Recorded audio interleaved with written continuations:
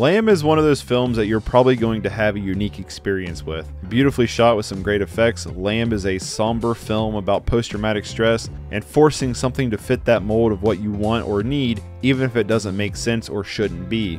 Noomi Rapace does a great job here. Really, the entire cast does, but I can't pronounce some of those Icelandic names, and I'm not going to try. This is one of those movies, too, where the concept of the film itself, and I don't want to say too much about it because it's one of those films that a small little piece of information could spoil the entire experience. It's an experience that some people are going to probably hate just because of what it is. To me, I found it to be a really interesting character study with a lot of weird choices and a great what the fuck moment at the end of the film.